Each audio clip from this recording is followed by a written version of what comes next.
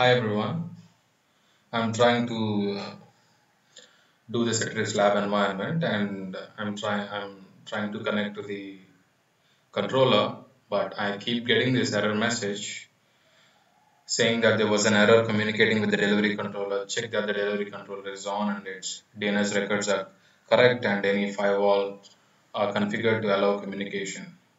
And it says note the Citrix configuration service runs on the delivery controller. Okay, so let's go and check if the services are up or not. So first thing to do is to go to services and see if the services are up or not.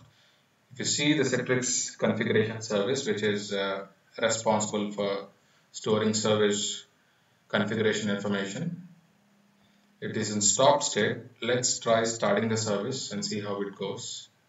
Okay, it's in running state. And you also see the Citrix delegated administration service, which is in stop state at the moment. Let's try starting this service as well and see how it goes. Okay, now it is in starting state. So it looks good. Let's go back and try to connect to the controller. Okay, it says accessing database, configuration files, loading site information. It is going to take a few seconds before it shows up. Yes,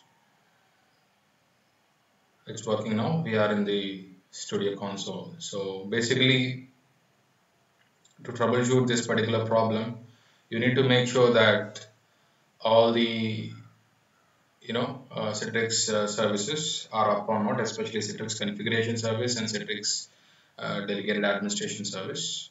And also please make sure that all the services are in running state. Okay, I hope you find this information helpful. If you have any questions, please leave a comment. Thank you very much.